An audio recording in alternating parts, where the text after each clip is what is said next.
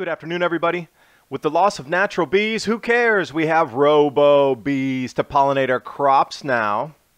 Earth's crust across the planet seems to be pulling and expanding. Water geyser again in Spain. So massive shock waves seen and registered offshore.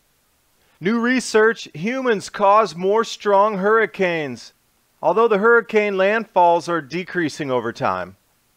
Please remember to subscribe to Adapt 2030.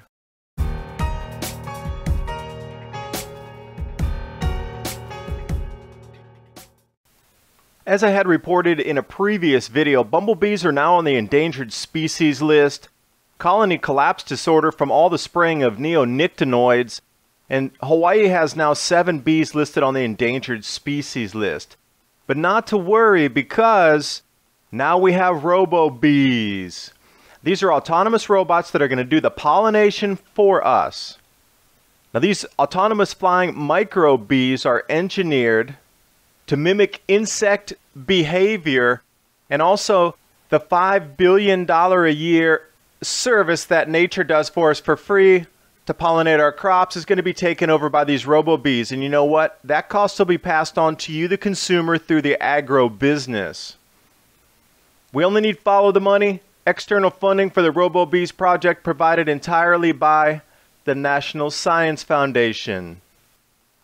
Approximate size and look of these mini robots that are now going to take over where nature has left off.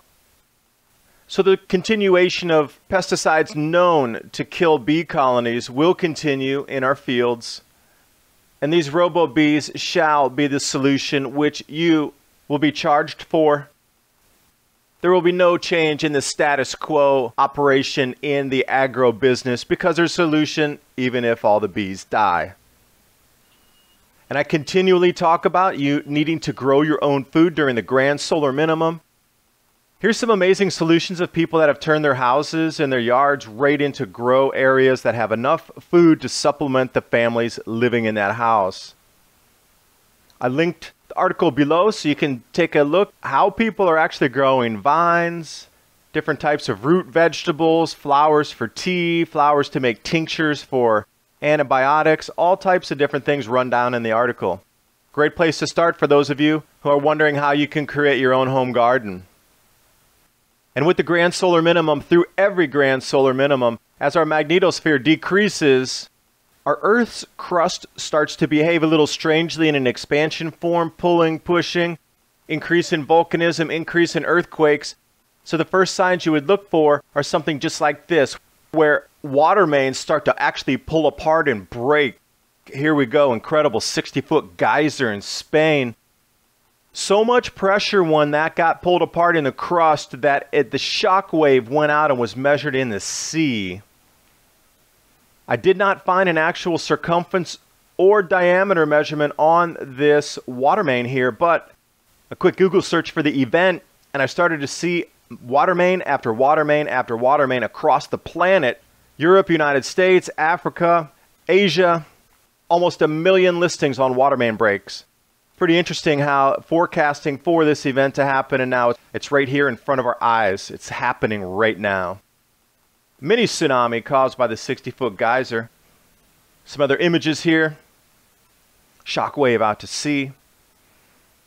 New headline out, scientists cringe as Democrats now push the claim that all hurricanes are caused by mankind.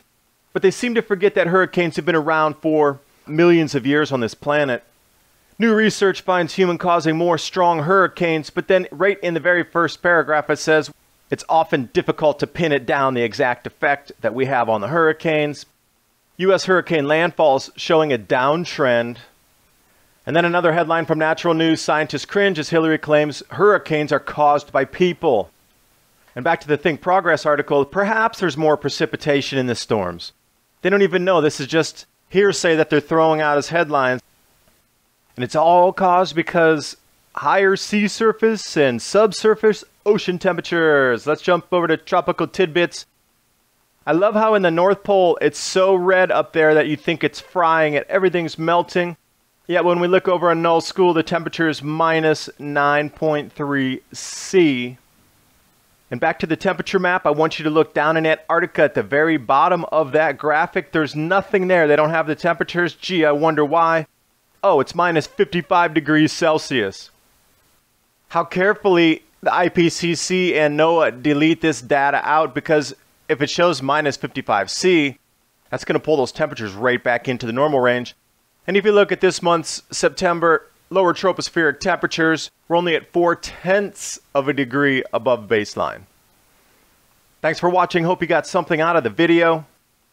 Take a moment to visit getthetea.com. Full range of detox to keep your body healthy during the upcoming grand solar minimum. As with the last grand minimums, nutrition and the immune system were a great factor in the reason people got sick. Please remember to subscribe to Adapt 2030, and I'll keep more stories like these coming to you.